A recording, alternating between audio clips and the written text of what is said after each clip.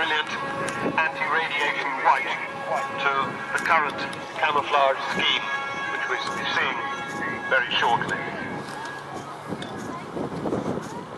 Now, right at the end of Vulcan's operational career, on the 30th of April 1982, supported by Victor's other Vulcans, Vulcan 607 hit the centre line of Port Stanley runway, known by the man flying there today, Martin with the DMC. The wonderful Avro Vulcan.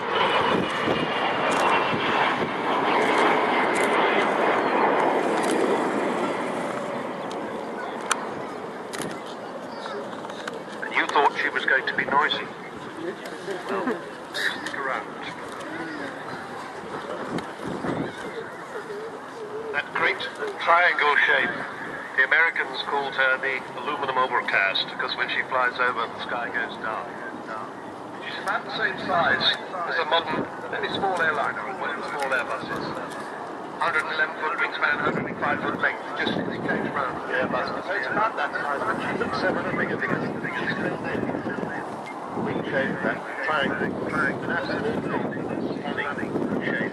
Coming back towards us from the far side of the airfield, you get a view from ahead, where she looks so split. Children who see this for the first time, sometimes we've actually heard people say, is it a new kind of stealth bomber? Yet this is 1950s.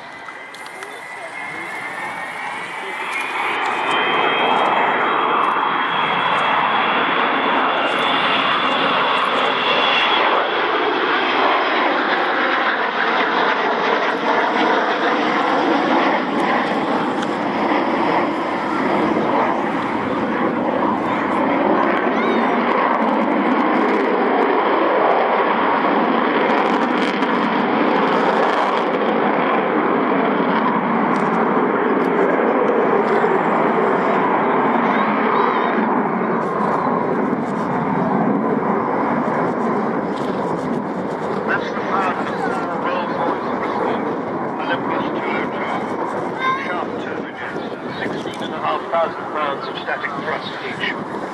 Quite powerful enough, or new enough really, for us to lead cruising aircraft. She was high subsonic thrust.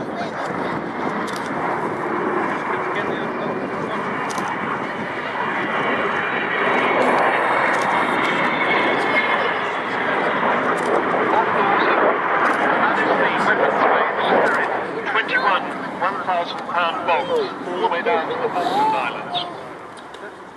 They flew from Ascension Island with Martin Withers, the man in the left-hand seat today, on the Black Buck operation. And from these 21 £1,000 bombs, bear in mind these are just wartime bombs, no guidance or anything like that, they managed to hit Port Stanley runway with two of them.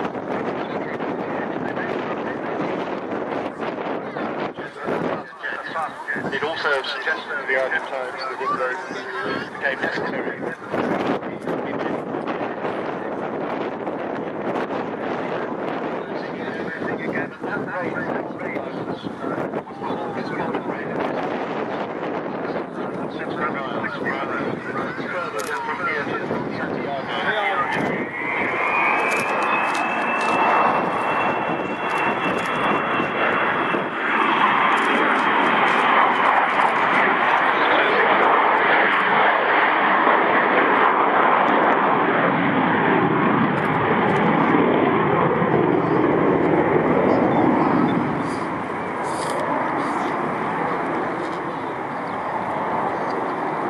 This particular aircraft, XH558, was the first B2 version of the Vulcan into RAF service in 1960. It first flew in May 60 at 90 degrees of flag. Bill was telling us earlier how maneuverable she is. She's like a fighter. She had her 50th birthday last year.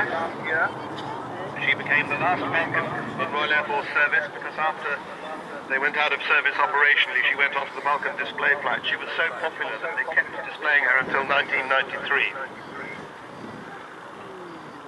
She carries the colours of all of the Vulcan squadrons in the 1970s. 9, 12, 27, 35, 44, 50 Squadron, 83, 101, plus of course the magic 617 Squadron, the Dam Buster Squadron, also the Operational Conversion Unit.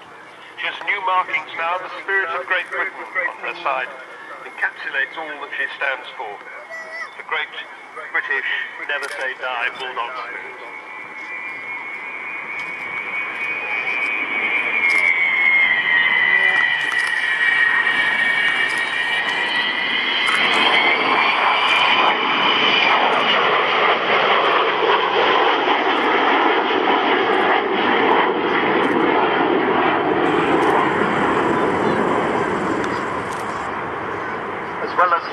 With us on board today, co-captain in the right-hand seat, Kev Rumins, who was a tornado pilot, now flies Airbus A340.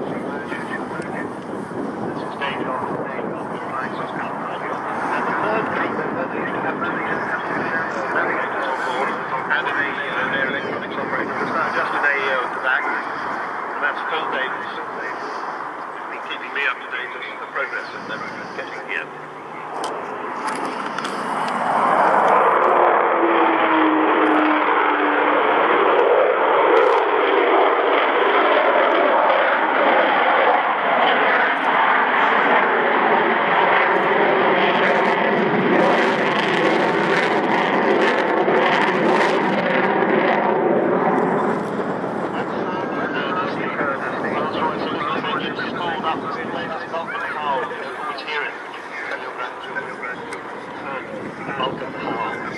Now the winds are coming down as she goes downwind.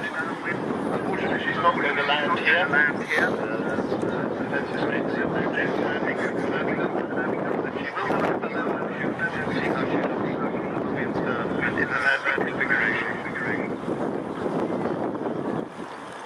Very grateful is the Vulcan Sky Trust to many companies, the Civil Aviation Authority, Marshall Aerospace, who have the Engineering Authority, and Rolls-Royce, particularly to some very generous people, Eddie Forrester of Aerobytes, Sir Jack Hayward, and other companies, AD Holdings, Air BP, BAE Systems, EADS, Goodrich, Judd Power, Kearsley Airways, Meggitt, Messier Doughty, and I think I said Rolls-Royce. All of those support this aircraft, but she really depends on you. She depends on all of us. She needs £200,000 by the end of the month to keep going. She's only going to be safe till the end of the season then. The important thing is, though, that she appears next year over the Mall for the Queen's Diamond Jubilee. There she is with her air brakes out on top of below the wings.